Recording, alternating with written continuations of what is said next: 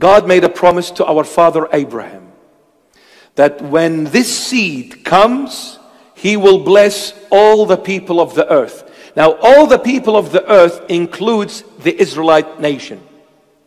All the people. He didn't say the Gentiles. No, he said all the people.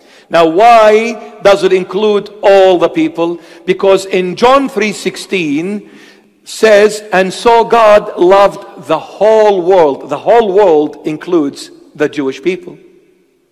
The whole world includes every human being, including the Israelite nation. So God loved the whole world that he gave his beloved Son as a sacrifice, so that whoever believes in him shall not perish, but have everlasting life. So Jesus came for the whole world, including the Israelite and non-the-Israelite people. Every human being. But when God spoke to Abraham, Genesis 22, he says, Abraham, when my son comes, who is the seed of Abraham, he's going to bless all the people, including you. So I'm giving the promise to Abraham. Now, Abraham, who is he? He is the father of Israel. He is the father of Israel.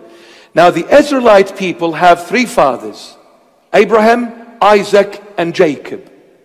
Abraham, his son is Isaac, his grandson is Jacob. These three are the fathers, the patriarchs of the Israelite nation.